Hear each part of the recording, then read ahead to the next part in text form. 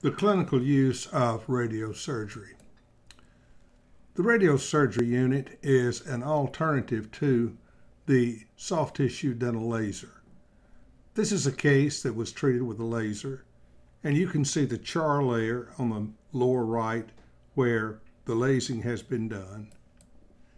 And this is the way, once that char layer is wiped away, we can see on the lower slide the post-op with the tissue reduction and pocket reduction that was accomplished. The laser uses a light wave, vaporizes tissue, does not burn the nerve endings. It's relatively painful, very effective, and a wonderful instrument for removing soft tissue surgery. For removing soft tissue and just cut off surgery. Another case, we can see the reddened tissue on the central and lateral, and we can see the area where this has been lased, and we see the area on the lower approximately 2 weeks later. When I was in practice, I typically waited 3 weeks for doing post-ops to allow for more tissue maturity. So many of the cases in this we're going to be showing in this presentation are perhaps longer than 2 weeks, most of them being about a 3-week post-op. Now, what is radiosurgery? It's a completely different concept from electrocautery or electrosurgery. With electrosurgery, we have a lower frequency, deeper penetration, generates heat, significant tissue destruction. However, with radiosurgery, we use a higher frequency, shallower penetration, minimal heat, there's minimal tissue destruction, and the healing takes place very similar to the way it is when the laser has been used. This is a unit that I have used for many years. It's the DentalSurge 90, which was developed by the Ellman company, Dr. Ellman, and I think this actual unit was probably made in the late 60s. You will see a port here where an antenna is placed, a second port where the cord that goes to the electrode tip is placed, and on the top of that we see several settings or modes of cutting. We see a filtered cut, and that is 90% cutting and 10% coagulation. The next setting is a cutting mode and a coagulation mode with 50% cutting and 50% coagulation. The third setting is only 10% cutting and 90% coagulation, and this would probably be considered electrosurgery. The unit setting that I prefer to use, or the mode I prefer to use 99% of the time, is I want a cutting mode and I don't want coagulation. Remember, coagulation is burning of tissue, and we simply want to cut the tissue as we would with a laser and allow it to heal painlessly. Just for your information, we can see the waveform on the oscilloscope on our fully rectified filter, or the cutting mode. This is the one that's 90% cutting and 10%. And you can see the changes that take place in that waveform as we increase the intensity. Now, below that is a dial that goes from 1 to 10. And you will see in this slide that it is set on a 4. I usually start by cutting it on the filtered cut that we talked about before, 90% cutting, 10% coagulation, and then set the dial on the bottom to about a 4. And as I begin to go to the mouth and use it, I may increase that to about a 7, depending on the resistance we had in the room. Now remember, this is a radio wave, and if you have a radio in the operatory, that will interfere with this and increase the need for energy. So you need to cut off the radio if you're going to use this. I mentioned the antenna. First of all, the antenna is not a ground. Basically what the antenna does, it focuses the radio waves. You will notice here that we place the antenna as close as possible to the radiosurgery site, and that means that we can reduce the intensity. And as I said earlier on the previous slide, by using the little rheostat dial on that, we can really get down and do some very precise cutting with this instrument. We talked about the waveform earlier, and we have the fully filtered cut. And with the fully filtered cut, we have a minimum lateral coagulation or burning and the least heat. When we go to the fully rectified or the cutting mode, which, as we said earlier, is 50-50 as far as cutting and coagulation, we have moderate coagulation and a little more heat is generated. And when we get down to the partially rectified, remember, this is 90% coagulation and only 10% cutting, and so we get much more widespread coagulation and even greater heat. Finally, the action on the tissue: 90% cutting, 10% coagulation, 50% cutting, 50% coagulation. And with the partially rectified, we have hemostasis, and this, as I said earlier, would be electrosurgery.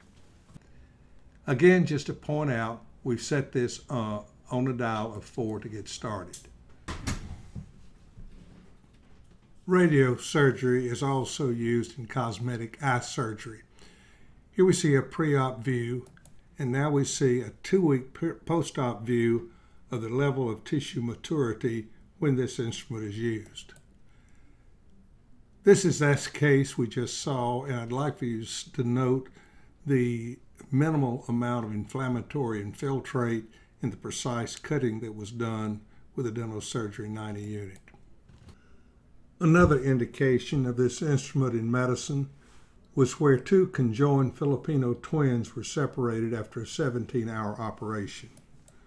The lead surgeon in the case stated, "Radiosurgery cuts and coagulates without generating extra heat, and that was the key to separating these conjoined brains." Another video lecture will be on crown lengthening, aesthetic crown lengthening. The simplest form of this is, as we refer to here, is simple crown lengthening. This is removal of facial gingiva only. And on that video lecture, you will see compound crown lengthening and complex crown lengthening. Compound crown lengthening is removal of facial gingiva and facial bone, while complex crown lengthening is removal of facial gingiva, facial bone, and interdental bone. So following the use of radiosurgery, we see how the crown lengthening has been done in this case, and compare that with what the tissue looks on the case we showed you earlier using the dental laser. This is a 3-week post-op showing better contours not only on the central incisors but also on the lateral incisors. This is a case where we see gingival asymmetry on the left and right. While patients can tolerate some level of gingival asymmetry on lateral incisors, any gingival asymmetry on central incisors is not acceptable to the patient. After using a tip to just simply incise with the radiosurgery unit, we go in there and take a curette and just pinch that tissue off. Following that, you can use a pointed tip to just finalize that, and this is the way the tissue looks in 3 weeks. The maturity you will note, and certainly the aesthetic improvement, which the patient thinks is wonderful. This is one of the most interesting cases that I ever treated. This lovely lady was in an accident about 30 years ago and traumatized the tissue on that central incisor, and this is the way the gingiva proliferated. Obviously, when she smiled, she pursed her lip, and it was a very tense smile. But she had gone through 30 years looking like this.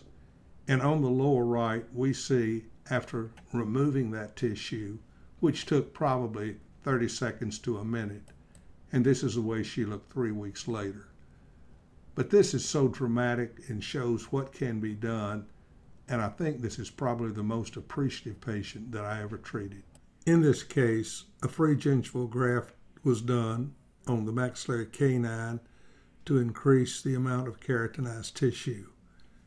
Many free gingival grafts have a keloid look, which is unacceptable to the patient. So taking a tip and going in there and actually using it in a sanding motion, we can remove that tissue, and we note on the lower right the aesthetic improvement. We'll be talking about this later in one of the lectures, where we're going to be talking about the frenectomy and as well as crown lengthening.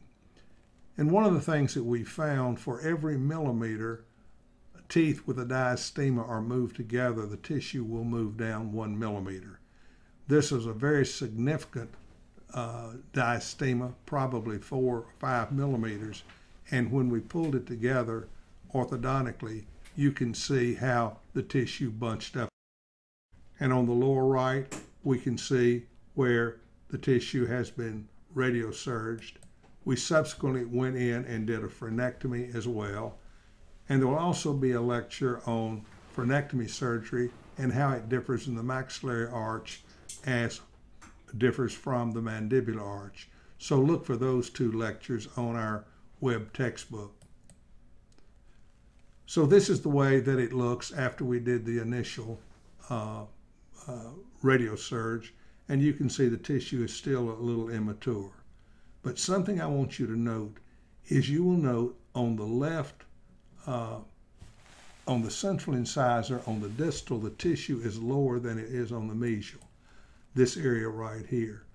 This is the reverse that is true, and one of the things that we'll point out on the crown lengthening lecture is to point out that the tissue should be a 0.5 millimeter higher on the distal facial than it is on the mesial facial to get a much more attractive emergence profile. It's better on the left central on this. You'll see that's higher. So simply going in there and doing a little touch-up surgery would be indicated, probably take less than 30 seconds to do. And plastic surgeons do not hesitate to go in and revise their surgeries, but we as dentists tend to feel we have to get it right the first time, and we're hesitant to suggest any further treatment. But we need to get over that. Simply using that pointed tip electrode that we showed earlier would certainly be indicated. In this case, we're using my favorite tip, which is rounded like a Bard Parker 15 blade, as contrasted to a 12B or an 11 blade. A mistake was made. Notice how deep I'm cutting and dragging that tissue. This results in this grayish tan area, which is coagulated tissue. Fortunately, this is going to be on the portion that is going to be discarded. Using this tip after we've done a straight line gingivectomy can then be used interdentally to get rid of the granulation tissue, which often takes so long to remove in regular surgery.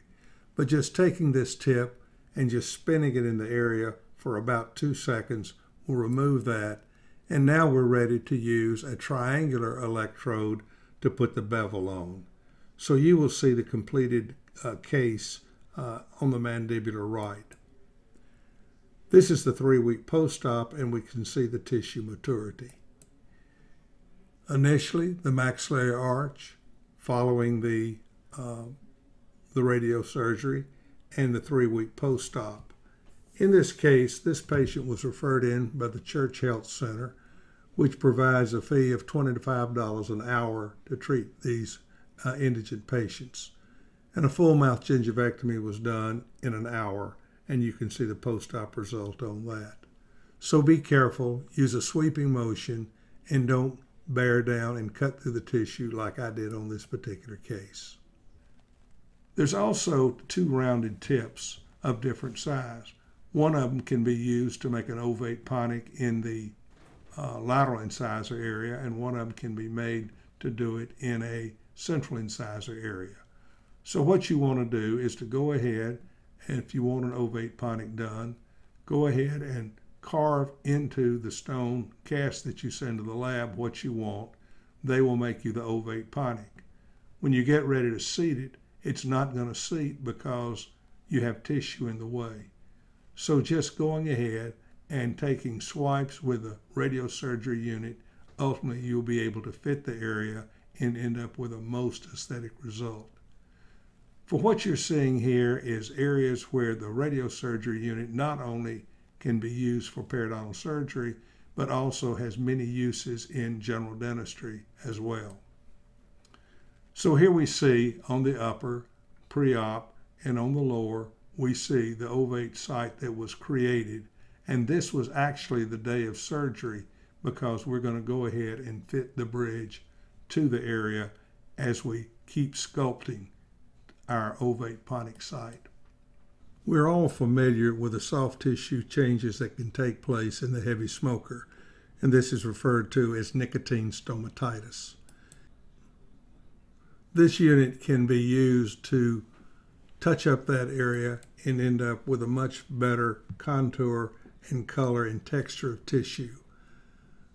Doing this is no substitute for smoking cessation, however, and another link on this web textbook will be discussing prognosis and periodontal treatment.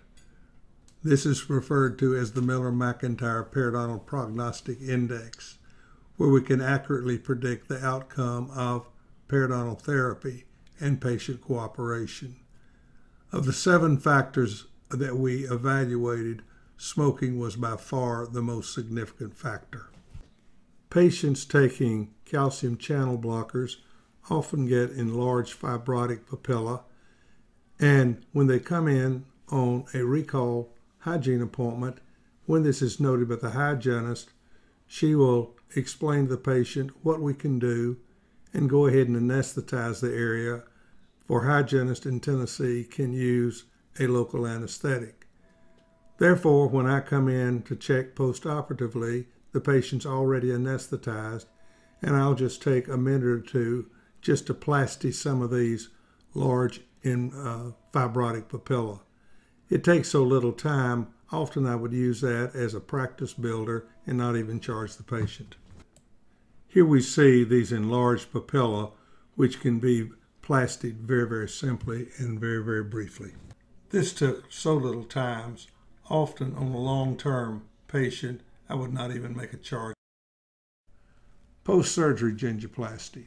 In this particular case, we can see where the tissue is kind of bunched up between this molar and premolar.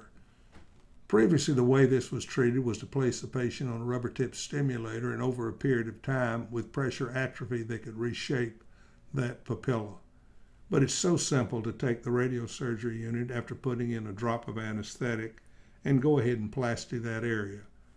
No treatment is necessary, no follow-up is necessary, and you simply see the patient the next time they come in for recall maintenance. Another situation where we did regenerative surgery and the tissue has healed underneath, but the flap on the top has epithelialized, as you can see with the probe. We lift that area back, simply go in there with a radiosurgery unit, plasty that, see the patient for recall several months down the line.